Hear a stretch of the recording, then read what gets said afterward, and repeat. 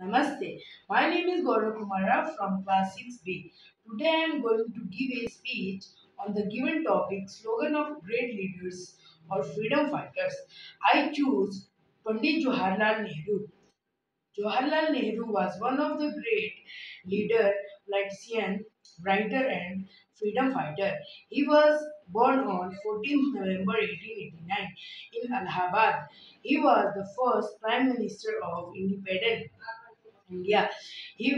His father's name was Motilal Nehru.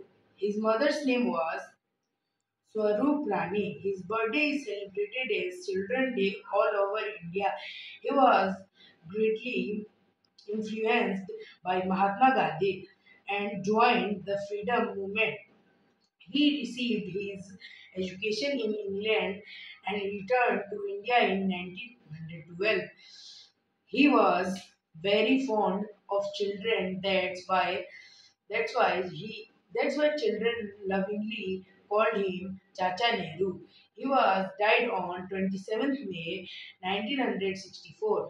The famous slogan of Jawaharlal Nehru are first, laziness is harmful to oneself. Number two, time is not measured by the passing of years, but what one does, what one feels, and what one achieves. Thank you.